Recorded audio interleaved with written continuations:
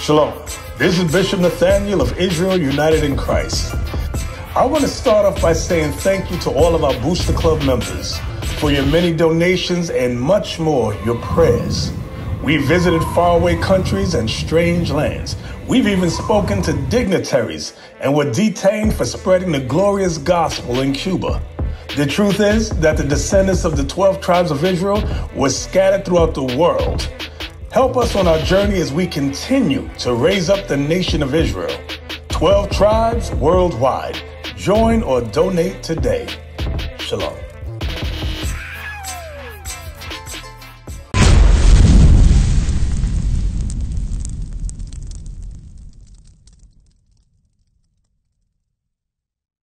Hey, go to Sirach 42 and start at verse 7. Because what he talked about was ending generational curses, right? Things that we see wrong in our communities, right, that we want to fix, but then ourselves we go and walk into the same way that got us in these curses altogether. Read this, Sirach 42 and 7.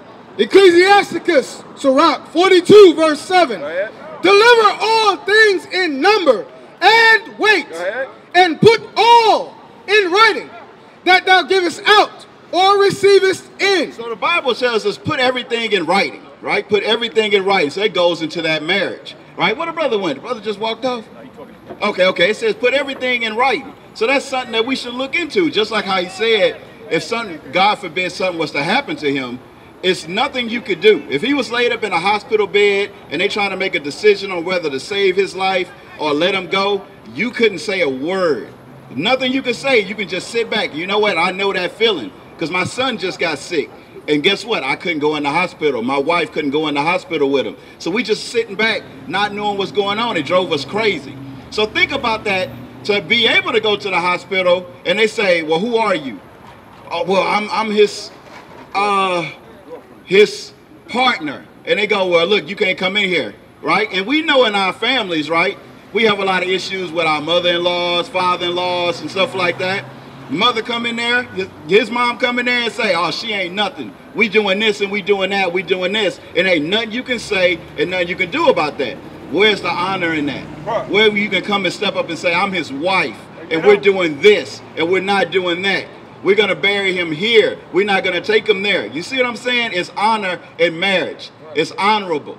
It's no honor in being a jump off. A lot of brothers don't want to get married. I'm going to tell you why. Because we always think in the back of our mind we can go do something else. Right. If I get married, I got to go through this whole court process and money and this and that to get out of this. When I'm not married, I can just say, look, I don't want to be with you no more, I'm out. Right. It's a commitment there. You know? And we have to start living by commitments. Our people for too long, we don't live by commitments. Right? Keep reading. Verse 9. Verse 9. The father waketh for the daughter. So the scripture's talking about a father and how he feel about his daughter, right? I wanted to make sure, what a brother, he walked off? All right. But we talking about a father waking for his daughter. I mean, he watching out for his daughter, right? You have a daughter. So the brother that you're with, that's the father, right? He's supposed to be looking out for his daughter. You think he want his daughter to be in a relationship with a brother that don't want to marry him, don't want to marry her? And just like, this my situation right here. Nah, he want honor. Right. He want the brother to come to him and be like, hey, I want to marry your daughter. I want to do right by her. Right. Nobody want their daughter to be I'm going to say jump off, but nobody want their daughter to be that. You want righteousness. You want something honorable to happen to your daughter. Right. Why won't he treat you the same way? You see what I'm saying? Read.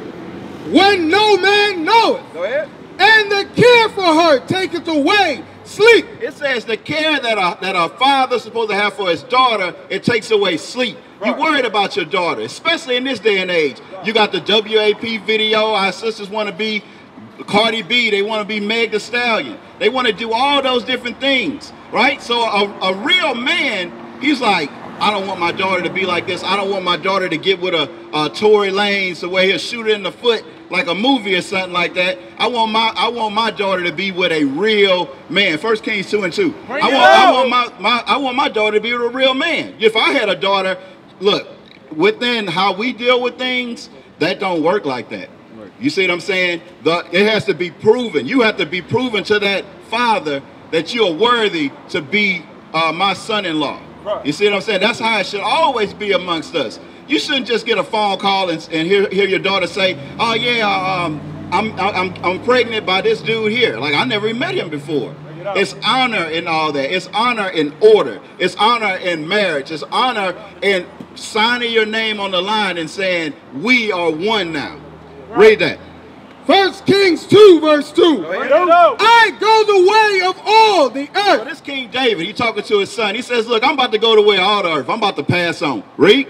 Be thou strong, therefore, and show thyself a man. Show thyself a man. The Bible's about to give a definition of what a real man is. You know, because we wasn't taught that. The older generation, they failed us. They didn't teach us what a man was. They didn't teach us how to command our households. When you talk about marriage now, they say, don't do it, bro.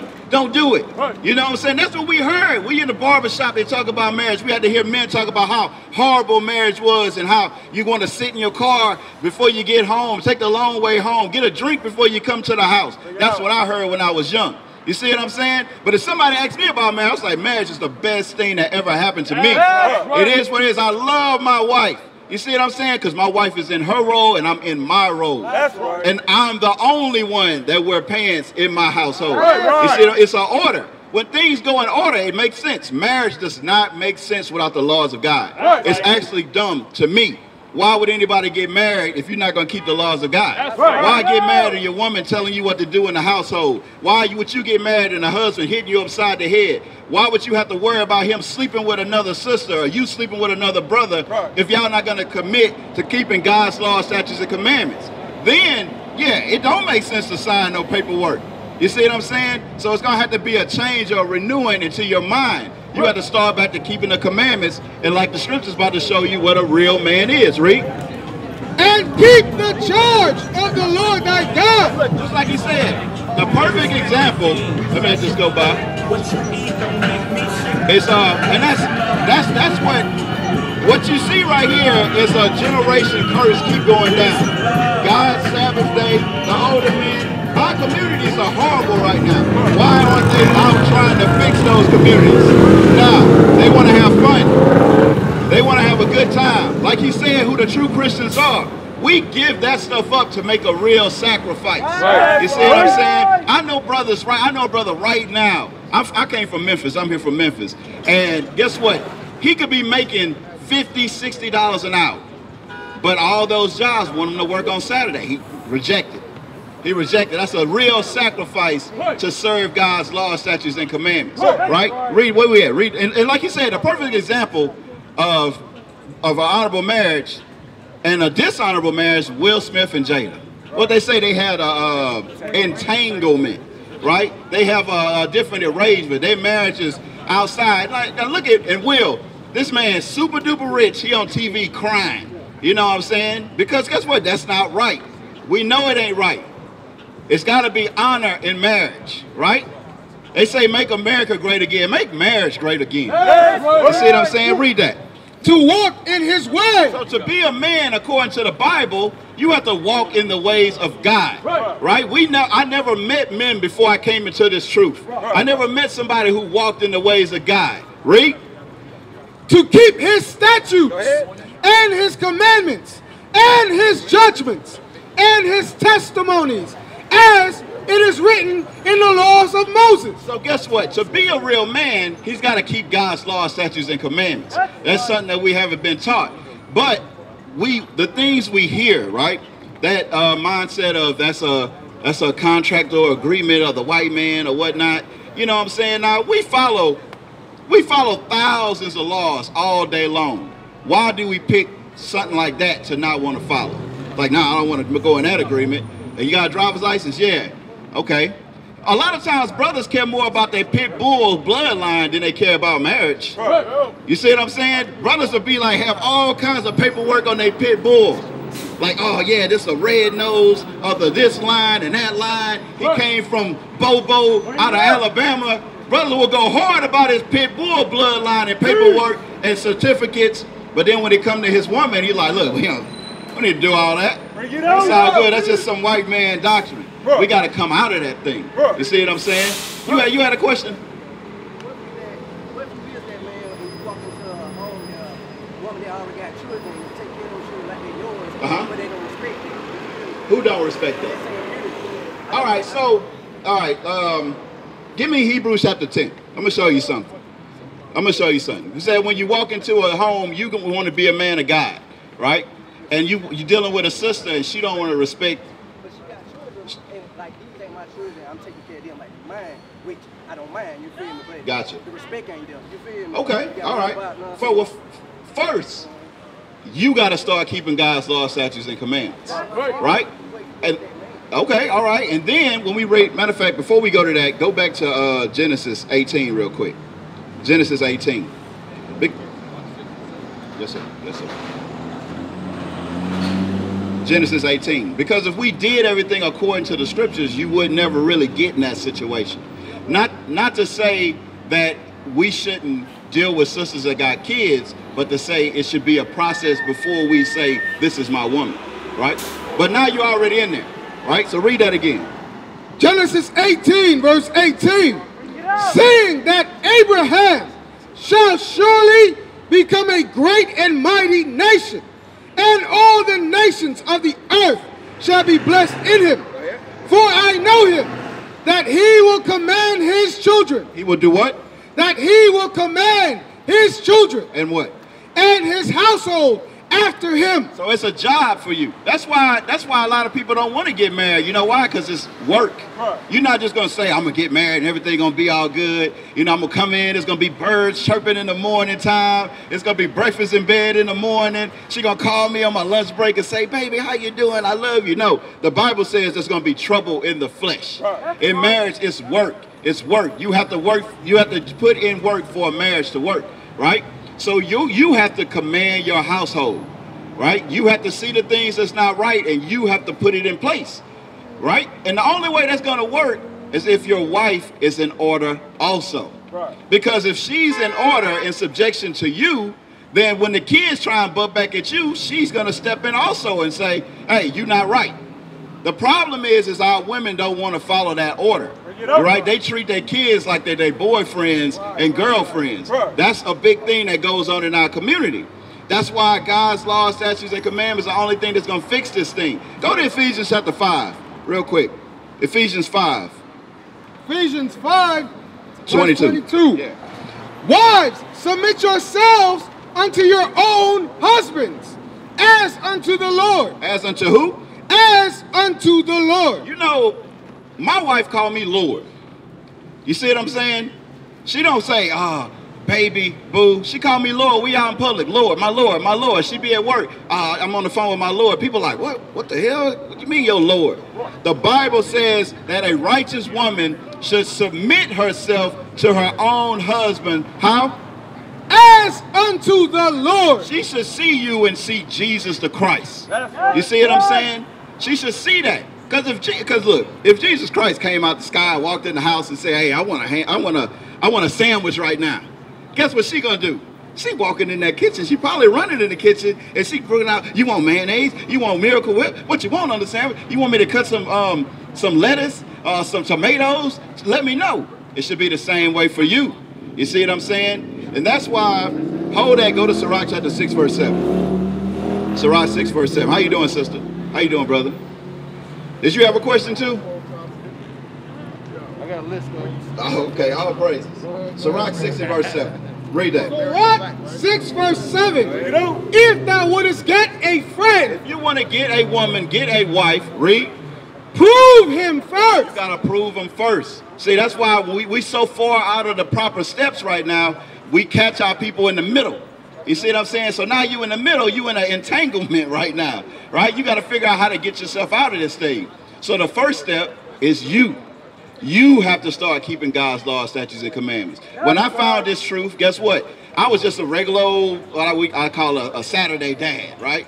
I was just a regular old guy, right? My wife, she believed in the Bible and all that stuff. I went to church just to make her happy, you know, but I did what I did. It is what it is, right? But when I came into this, I had to change. Acts 3:19. I had to make a change. I couldn't just be like, well, I want to do it, but she don't want to do it. Well, maybe every other Saturday I'll come and keep the commandments of God, or, you know, she can cook pork in the house when she wants to and I just won't eat it. It don't work like that. I had to command my house. She had to understand it's one way. That's it. It wasn't going to be no other way. And then, look, I ain't beat it into her. You know, I gave her, it was a process. For me, it really wasn't a process. I saw it and it was like, that's what I want to do. But I knew it don't work like that from everybody. You want to know why I knew that? Because I congregated among like-minded brothers and sisters. And they was able to guide me and say, look, don't just smash on down on your wife right now. Give her a time. Show her your repentance first. Show her your change first. And once you do that, she'll get a chance. She'll say, this is the man I want to be with. I'm going to follow. You see what I'm saying? Read that. Acts 3, verse 19. Repent ye, therefore, and be converted. So first step is you. You got to be converted. What's that scripture? It says you got to repent and be converted, right? So if you don't change, what example is she going to follow? You see what I'm saying? Women want to follow righteous men. I mean, even in the world, they'll follow wicked men. The D-boys come through with the rims, with the loud music, the big chains, like, oh, they flock. Because women, that's what they were set up to be our helpmeet. So they do want to follow us, right? I think at a younger age, women want to follow whatever is fun. And then they get a little older and like, wait a minute. You know, I want a house. You know, I want security. You know, I want stability. I want protection. Look at what I got here. That's why a lot of women say, I can't submit to this man because he a nig. You know what I'm saying? He ain't, how am I going to submit to this dude? You see? So that's why you, being the head of the house, you have to change first. Give me that scripture, 2nd Esdras. You got that? Read. 2nd Esdras 14, verse 13. Now, therefore, set thine house in order. So that's the first step. Set your house in order. It start with you, and then it funnel down, right? And you can't halfway do it. You got to get in there. You see what I'm saying? That's the picture of on your shirt. No, not really. Okay, all right. I was just, like, in the thing, like, say, woman got kids, you know what I mean? They already, you know what I'm saying, bad here, good like that, but I'm taking the responsibility. Yeah. Which ain't my responsibility.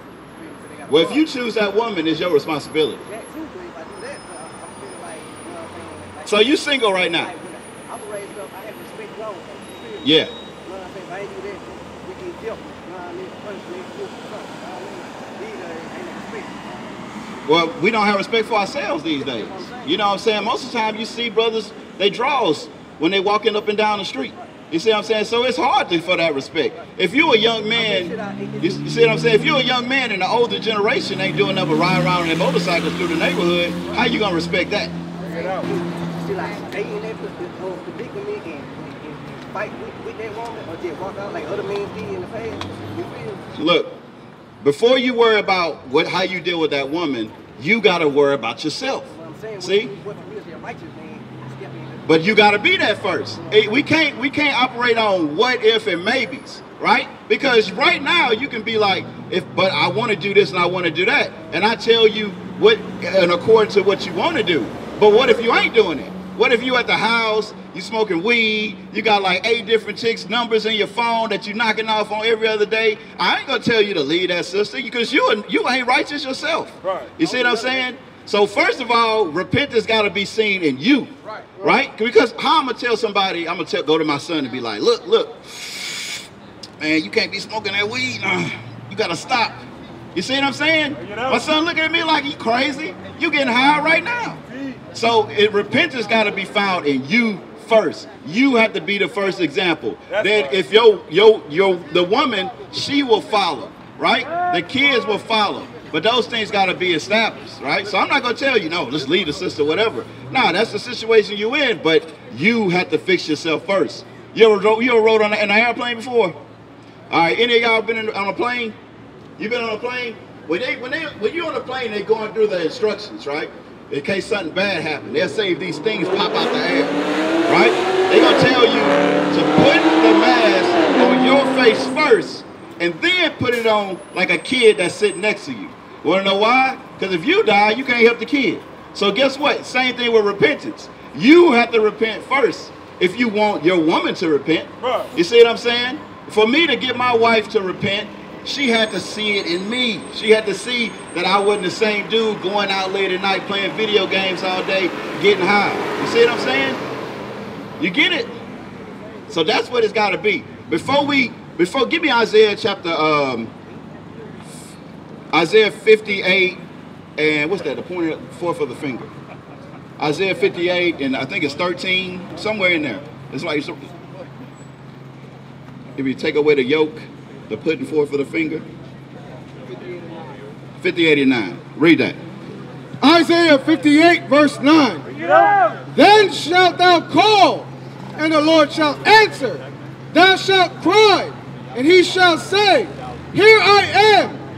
If thou take away from the midst of thee the yoke, the putting forth of the finger. So it said the Most High gonna hear your prayers. He gonna hear what you asking of him. But first thing you gotta do, you gotta put this away. You know, your kids like this, you like this, you ain't doing this, you ain't doing that. You gotta do this first, right? You gotta see what you ain't doing that first and fix that. Before I can give you any advice on putting a sister aside and getting rid of the kids that you took on that responsibility for, first of all, you gotta get yourself right. You see what I'm saying? Now, what? Okay, but are you keeping God's laws, statutes, and commandments? That's what's right. Are you keeping the commandments of God? Yeah, I taught you right on this. I do, but I'm not in the nation. Okay, well, I'm gonna show you some commandments that you don't know you're not keeping, but you ain't keeping. Right? Give me Leviticus 21. Genesis 3 and 12. Yeah. Genesis 3, verse 12. And the man said, The woman whom thou hast gavest to be with me, she gave me out of the tree, and I did eat. So even from the beginning, Adam was like, Most High was like, hey, what's going on? Did you eat of the tree that I told you not to? He was like, the woman that you gave me, she did it. From the beginning, men did that, right? But we can't be like that no more. Like, give me that Leviticus 21. Read that real quick. Verse 5. Leviticus 21, verse 5. They shall not make baldness upon their heads. So the Bible gives us laws, statutes, and commandments. One, we can't shave our head. Some people bald, it is what it is. But some brothers want to look like Michael Jordan. You know, they get the razor on there. So you can't do that. That's a law. Read. Neither shall they shave off the corner of their beard. And then you can't shave your beard. You see what I'm saying? Like, I can see you can grow hair in your beard. You shave it, right? You got to keep God's laws, statutes, and commandments. That's just one. It's many commandments, like we went over eating pork, right? You eat pork, catfish, shrimp, crab, lobster, none of that stuff. All praise to the... I eat. Okay, you do, all right? We got to start keeping God's laws, statutes, and commandments. The scripture said we can't do that. Give me just Leviticus 11:7 real quick, just to read it to the sister. So you say you eat pork? All right, let me show you what the Bible say. Because whenever I say I don't eat pork, what's the first thing somebody say to me? Oh, you a Muslim? The Bible was before the Quran, right? Read that. Leviticus 11, verse 7. And the swine, The pig, the pork, read. though he divide the hoof and be cloven-footed, yet he cheweth not the cud. He is unclean to you. So guess what? It's unclean. We don't supposed to eat that, right? So when we understand what put us in this situation, not keeping God's laws, statutes, and commandments, right? How do we fix that?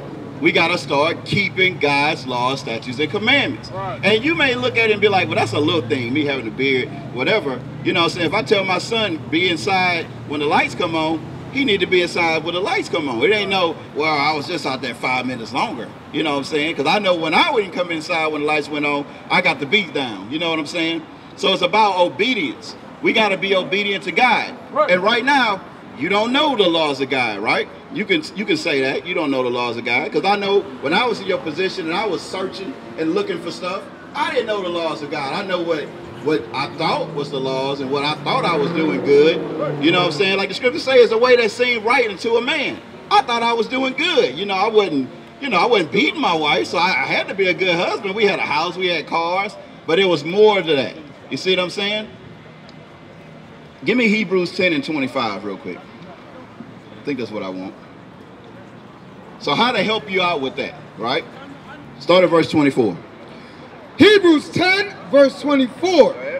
And let us consider one another. So consider one another, right? So I look at you and I see myself 7 years ago, right? I'm considering this brother. I see the situation he in. Because guess what? The woman that I was with, my son, he's not my biological son. You see what I'm saying? So I know what you're talking about. To provoke unto love and to good works. So I want to provoke you unto love, which is keeping God's laws, statutes, and commandments, and good works, right? Carrying out the charge that the Most High God gave us. But I'm going to show you something that you got to do to make that easy. Read.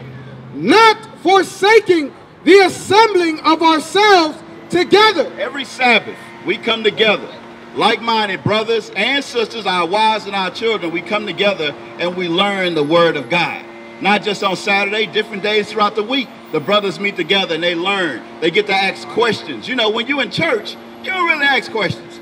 I never seen somebody stand up in church and be like, I got a question. But after every one of our Sabbath classes, it's like, does anybody have a question? Sometimes we have class where we say, today gonna be Q&A day. What you got? You see what I'm saying? Read that again. Not forsaking the assembling of ourselves together, as the manner of some is, but exhorting one another. Exhorting one another. You know what exhort mean? It means to harshly correct. It means to, like, I see you doing something wrong, I'm on you about it. Brother, you supposed to be growing your beard, bro. What's going on? It's still low. What's happening? Well, you know this job, bro. I ain't trying to hear all that, bro. Keep the commandments or die. You see what I'm saying? Exhort one another. Get on each other. That's what you got up here, right? If I jump wrong, one of these brothers, it's not going to be a fun day for me. You see what I'm saying? If I was to ever have to be like, my wife was to call and say, like, my husband cheated on me, man, it would be horrible for me. You see what I'm saying? I'd be stood up in class. Brothers would be going off on me. You know what I'm saying? They'll sit me to the side. Don't call me no more until this certain times you get yourself right, brother. You see what I'm saying? In the world, though, you cheat on your wife and be like, well, what she look like? Let me see a picture of it. Did you videotape it? She got a friend? You see what I'm saying? That's the difference in being around brothers that's keeping God's laws, statutes, and commandments and separating yourself from this wicked world out here and making a change. Breaking the chains. You see what I'm saying? Read. And so much the more as you see the day approaching. Because we believe that Christ is going to come back. That it's a kingdom for us. So guess what? I want to make sure my brother make it, my brother make it, my sister make it. You see what I'm saying? So that's the first step. You got to, I wouldn't say join us, but you need to prove us and come and be around us so you can learn what you're not doing right. You see what I'm saying? Because as long as she can pick up the phone and call her homegirl, and she's like, I ain't got to do what that nigga say. You see what I'm saying? But if she around sisters and she like, well, he wanted me to do this, but I said no. And the sister go like, sister, you got the devil on you. Right. You being evil as hell, sister. He out here trying to, we out here right now, guess what? Out here trying to talk to y'all. It's like, the sister's gonna be like, you supposed to make stuff easy for him. Right? You're supposed to be making stuff easy. You're supposed to be that rest for him. When you got sisters doing stuff like that, your wife's gonna get it. Instead of listening to Nene on Real Housewives of Atlanta or whatever. You see what I'm saying? So you got the flyer. It's got an address on there. It's got a phone number on there. We meet every Saturday. If you really serious about making a change and breaking them chains, you see what I'm saying? You will do that. Because right now, this is all we can do. We can just give you a little small, you may have thought you got a bunch of knowledge out here, but you didn't. You got that. That's what you got. You got day one Israelite. Basic. Super basic. Right? It's way deeper than this. To change ex-killers, gangbangers, adulterers, cheaters, it's way more than just hearing that you special. It's way more than that. And guess what? If you're real about it, you're going to show up. You see what I'm saying? We used to scream black power while heroin was pushed. But at the end of the day, nothing's in vain. IUIC has been given a vision. The tents of Judah has risen. Many has attempted the mission. Minor murmuring, omitting, and missing the mark. Just reading that he had the flame of fire in his eyes gave us the spark. We on Paul's mission. We out on the road, purple and gold. From Mexico, Cuba, Haiti, Ghana, Sierra Leone. 144,000 boots banging, concrete crackling. These are our men repented at heart. The scriptures is proof. IUIC, we deliver the truth.